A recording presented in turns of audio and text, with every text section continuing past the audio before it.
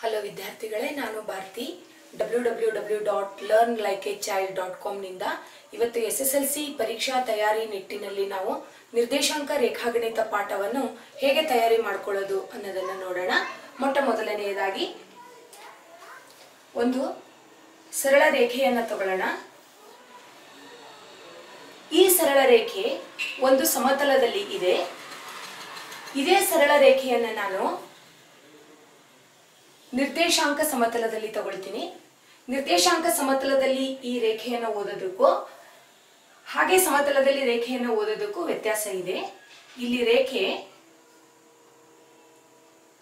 3, ಇಲ್ಲಿ 5. ಒಂದು ಸರಳ ರೇಖೆಗೆ ರೆಫರೆನ್ಸ್ ಇಟ್ಕೊಂಡು ನಾವು ಮಾಡಿದ್ರೆ ಹೀಗೆ, ಇದು 3, ಇದು 5. ಆದರೆ ಇದೇ ರೇಖೆಯನ್ನು ನಾವು ನಿರ್ದೇಶಾಂಕ ರೇಖಾಗಣಿತದಲ್ಲಿ ತಗೊಂಡಾಗ ಇದರ ಗುರುತು ಹಾಕೋದು ಹೇಗೆ ಅಂದರೆ, ಈ ರೇಖೆಯನ್ನು ಸ್ಟಾರ್ಟಿಂಗ್ ಪಾಯಿಂಟ್ ನಾವು ಈ ನಿರ್ದೇಶಾಂಕ ಸಮತಲದಲ್ಲಿ ಓದಬೇಕು.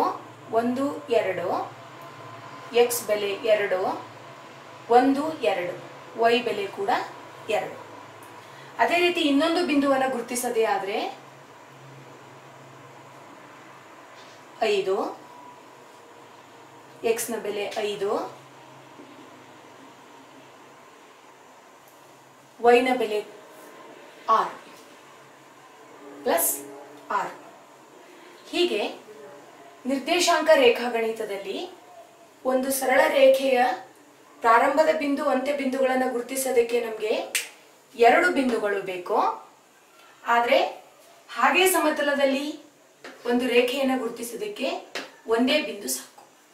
ಹಾಗಾದರೆ ಇಲ್ಲಿ 2 ಆಯಾಮಗಳನ್ನು ನಾವು ತೆಗೆದುಕೊಳ್ತೇವೆ.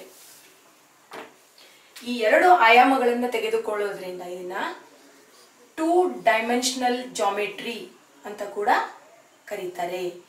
2 ಆಯಾಮಗಳ ಜಾಮಿತಿ ಅಂತ. ಸೊ ಈ ಪಾಠದಲ್ಲಿ ನಾವು ಯಾವುದೇ ರೇಖೆಯ ಬಗ್ಗೆ ಮಾತಾಡಬೇಕಾದ್ರೂ 2 ಬಿಂದುಗಳನ್ನು ತಗೊಳ್ತೀವಿ. ಆ 2 ಬಿಂದುಗಳನ್ನು ನಿರ್ದೇಶಾಂಕ ಬಿಂದು ಅಂತ ಕರಿತೀವಿ. ಹೀಗೆ 2 ಪಾಯಿಂಟಿಂದ ಒಂದು ಬಿಂದುವನ್ನು ನಾವು ಇಲ್ಲಿ ನಿರ್ದೇಶಾಂಕ ರೇಖಾಗಣಿತದಲ್ಲಿ ಗುರುತಿಸ್ತೀವಿ. ಇನ್ನು ಇದ್ರ ಮೇಲೆ ಬರುವಂತ ಪ್ರಶ್ನೆಗಳು ಹೇಗಿರ್ತವೆ ಅಂದ್ರೆ,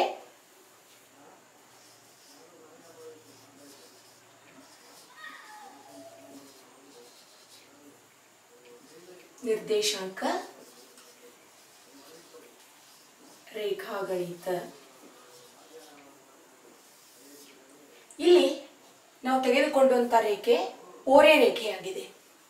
ಈ ಓರೆ ರೇಖೆ ಎಷ್ಟು ಓರೆ ಆಗಿದೆ ಅನ್ನೋದನ್ನು ನಾವು ಕಂಡುಹಿಡಿಯಬೇಕಾಗುತ್ತೆ. ಈ ಓರೆ ರೇಖೆ ಪ್ರಾರಂಭದ ಬಿಂದುವಿನಿಂದ ಅಂತ್ಯದ ಬಿಂದುವರೆಗೂ ಮಾತ್ರ ನಾವು ಲೆಕ್ಕ ಹಾಕೋಬೇಕು.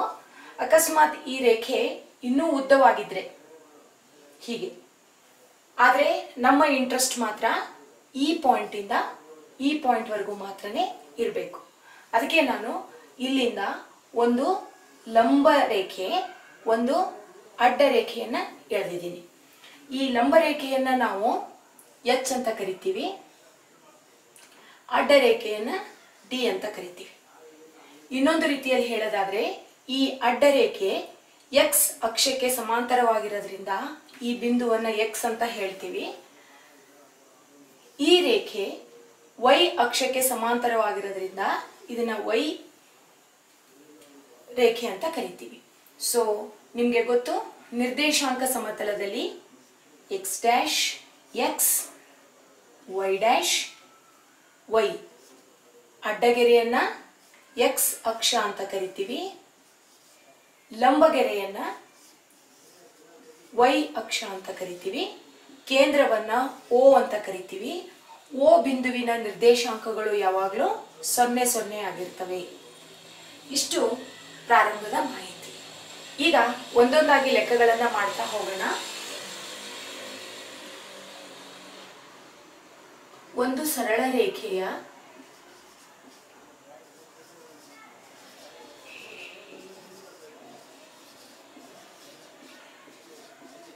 ಲಂಬ ಎತ್ತರ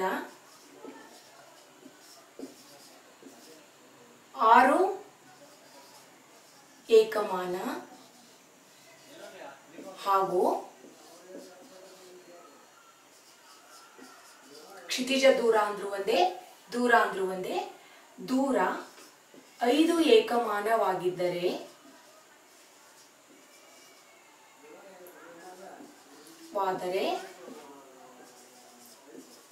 ಆ ರೇಖೆಯ ಇಳಿಜಾರನ್ನು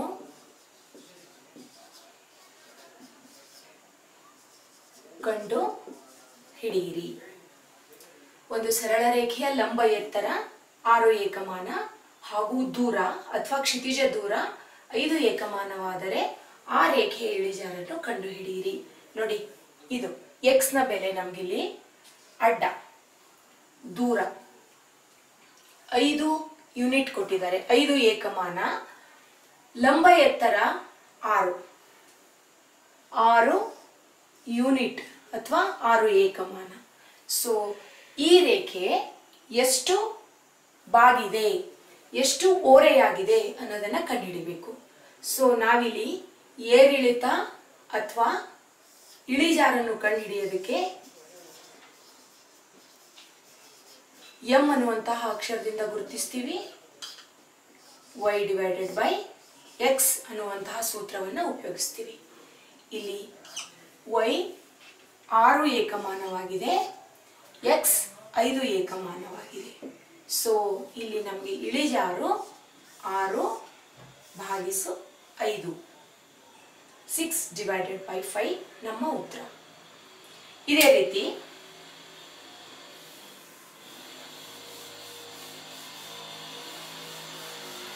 ಇದೇ ಇಳಿಜಾರಿಗೆ ಸಂಬಂಧಪಟ್ಟಂತೆ ಇನ್ನೊಂದು ಲೆಕ್ಕವನ್ನು ನೋಡೋಣ.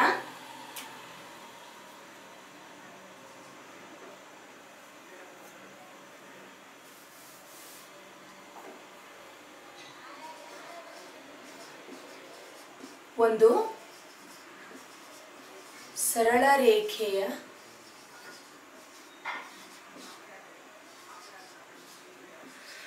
ಓರೆ 60 ಡಿಗ್ರಿ ಆದರೆ ಆ ರೇಖೆಯ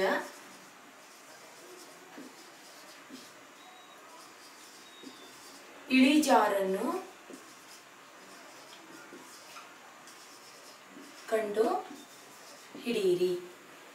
ಒಂದು ಸರಳ ರೇಖೆಯ ಓರೆ 60 ಡಿಗ್ರಿ, ಇದನ್ನ ಓರೆ ಕೋನ ಅಂತ ಕೂಡ ಹೇಳ್ತಾರೆ. ಕೋನ ಅಂದಾಗ ಮಕ್ಕಳೇ ನಿಮಗೆ ಜ್ಞಾಪಕ ಬರ್ಬೋದು, ನಮ್ಮ ಓರೆ ರೇಖೆ ಇಲ್ಲಿದೆ ಅಥವಾ ನಮ್ಮ ಇಳಿಜಾರು ಇಲ್ಲಿದೆ. ಸೊ ಇಲ್ಲಿ ನಮಗೆ 60 ಡಿಗ್ರಿ ಕೋನ ಉಂಟಾಗಿದೆ. ಈ ರೀತಿ 60 ಡಿಗ್ರಿ ಕೋನ ಉಂಟಾದಾಗ ಇಳಿಜಾರನ್ನು ಕಂಡು ಹಿಡಿಯಿರಿ ಅಂತ ಹೇಳ್ತಾರೆ. ಸೊ ಇಳಿಜಾರು m = tan θ ಅನ್ನುವಂತಹ ಸೂತ್ರವನ್ನು ನಾವಿಲ್ಲಿ ಉಪಯೋಗಿಸಬೇಕು. ಬೆಲೆ ತುಂಬೋಣ. tan 60 ನೀವು ತ್ರಿಕೋನಮಿತಿ ಪಾಠದಲ್ಲಿ ಕಲ್ತಿದ್ದೀರಿ. tan 60ರ ಬೆಲೆ √3. ಹಾಗಾದ್ರೆ ಇಳಿಜಾರಿನ ಬೆಲೆ √3 ಡಿವೈಡೆಡ್ ಬೈ 1. ಈ ರೀತಿ ಲೆಕ್ಕವನ್ನ ಮಾಡಬೇಕು. ಇನ್ನು ಇದೇ ಇಳಿಜಾರಿಗೆ ಸಂಬಂಧಪಟ್ಟಂತೆ ಇನ್ನೊಂದು ಲೆಕ್ಕವನ್ನ ನೋಡೋಣ.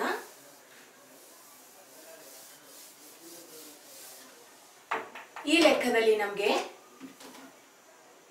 ಕ್ಷಿತಿಜ ದೂರ, ಲಂಬ ಎತ್ತರ, ಕೋನ ಯಾವ ವಿಷಯವನ್ನು ಕೊಡದೆ ಕೇವಲ 2 ಬಿಂದುಗಳ ನಿರ್ದೇಶಾಂಕಗಳನ್ನು ಮಾತ್ರ ಕೊಟ್ಟಿದ್ದಾರೆ. ನೋಡಿ, 3 -2,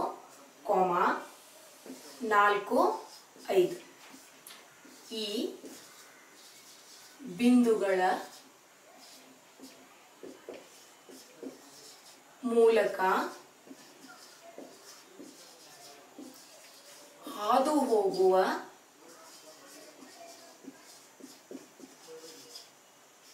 ರೇಖೆಯ ಇಳಿಜಾರನ್ನು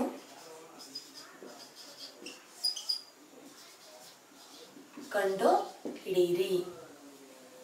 ಸೊ ಇದು ಇನ್ನೊಂದು ರೀತಿಯ ಲೆಕ್ಕ. ಎರಡು ಬಿಂದುಗಳನ್ನು ಕೊಟ್ಟಿದ್ದಾರೆ. ಈ ಎರಡು ನಿರ್ದೇಶಾಂಕ ಬಿಂದುಗಳಿಂದ ನಾವು ಇಳಿಜಾರನ್ನು ಕಂಡುಹಿಡಿಯಬೇಕು. ಇಲ್ಲಿ ಇಳಿಜಾರು m is equal to y2 minus y1 divided by x2 minus x1. ನೋಡಿ ಮಕ್ಕಳೇ, ಇಲ್ಲಿ y2 minus y1 ತಗೊಂಡ್ವಿ. ಯಾಕೆಂದ್ರೆ ಎರಡು ನಿರ್ದೇಶಾಂಕ ಬಿಂದುಗಳಿದಾವೆ, ಅದಕ್ಕೋಸ್ಕರ. ಇದರಲ್ಲಿ ಬೆಲೆ ತುಂಬಿ ಉತ್ತರವನ್ನು ಕಂಡುಹಿಡಿಯೋದು ಒಂದು ವಿಧಾನ. ಆದ್ರೆ ಬೆಲೆ ತುಂಬಿದಾಗ ಕನ್ಫ್ಯೂಸ್ ಆಗುತ್ತೆ ಅನ್ನೋದಾದ್ರೆ ಇದಕ್ಕೊಂದು ಶಾರ್ಟ್ ಕಟ್ ಇದೆ, ನೋಡ್ಕೊಳ್ಳಿ. ಮೊದಲು ಎರಡನೆಯ ಬಿಂದುವನ್ನು ಬರ್ಕೊಳ್ಳೋಣ. 4 5 3 ಮೈನಸ್ 2 ಹೀಗೆ ಬರ್ಕೊಂಡು ಚಿಹ್ನೆಯನ್ನು ಬದಲು ಮಾಡ್ಕೊಳ್ಳೋಣ. ಇಲ್ಲಿ ಏನು ಇಲ್ಲ ಅಂದ್ರೆ ಪ್ಲಸ್ ಚಿಹ್ನೆ ಇರುತ್ತೆ, ಇದನ್ನ ಕ್ಯಾನ್ಸಲ್ ಮಾಡಿ ಮೈನಸ್ ಮಾಡ್ಕೊಳ್ಳೋಣ. ಇಲ್ಲಿ ಮೈನಸ್ ಚಿಹ್ನೆಯನ್ನು ಕ್ಯಾನ್ಸಲ್ ಮಾಡಿ ಪ್ಲಸ್ ಮಾಡ್ಕೊಳ್ಳೋಣ. So plus thumb rule use ಮಾಡೋಣ. ಥಂಬ್ ರೂಲ್ ಯೂಸ್ ಮಾಡಿದಾಗ ಮೊದಲನೆಯ ಸಂಖ್ಯೆಯ ಚಿಹ್ನೆ ಪ್ಲಸ್, ಎರಡನೆಯ ಸಂಖ್ಯೆಯ ಚಿಹ್ನೆ ಮೈನಸ್. ಸೊ ನಾವು ಕಳಿಬೇಕು ಅಂತ. 4 3, 4ರಲ್ಲಿ 3 ಹೋದ್ರೆ 1. ಮತ್ತೆ ನೋಡಿ ಥಂಬ್ ರೂಲ್ ಯೂಸ್ ಮಾಡ್ಕೊಳ್ಳಿ. ಪ್ಲಸ್ ಪ್ಲಸ್ ಎರಡು ಒಂದೇ ಕಡೆ ಥಂಬ್ ಬಂದ್ರೆ ಕೂಡಿಸು ಅಂತ. ಈಗ ನಾವು ಕೂಡಿಸ್ಬೇಕು. 5ರಲ್ಲಿ 2 ಕೂಡಿದ್ರೆ 7. ಸೊ ಡೈರೆಕ್ಟ್ ಆಗಿ ಆನ್ಸರ್ ಬರೀತೀನಿ. m is equal to, ಇದು y ಗೆ ಸಂಬಂಧಪಟ್ಟ ರೇಖೆ y, ಇದು x. ಸೊ y ಬಂದ್ಬಿಟ್ಟು 7, x ಬಂದು 1. 7/1 ನಮ್ಮ ಉತ್ತರ. ಇದೇ ರೀತಿ ಇಳಿಜಾರಿಗೆ ಸಂಬಂಧಪಟ್ಟಂತೆ ಇನ್ನೊಂದು ಲೆಕ್ಕವನ್ನು ಮಾಡೋಣ.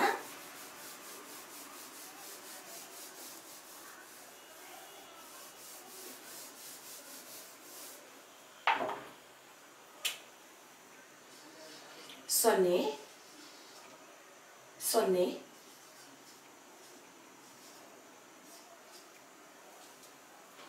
ಓರೆಕೋನ ಬದಲು ನಾವಿಲ್ಲಿ ಇಳಿಜಾರನ್ನು ತಗೊಳ್ಳೋಣ.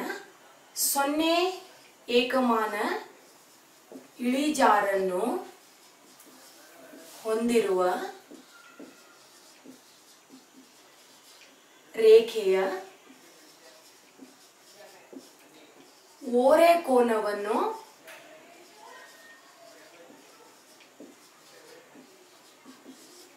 ಕಂಡುಹಿಡಿಯಿರಿ. ನೋಡಿ, ಮೊದಲು ನಾವು ಓರೆಕೋನವನ್ನ ಕೊಟ್ಟಾಗ ಇಳಿಜಾರನ್ನ ಕಂಡುಹಿಡಿದಿದ್ವಿ.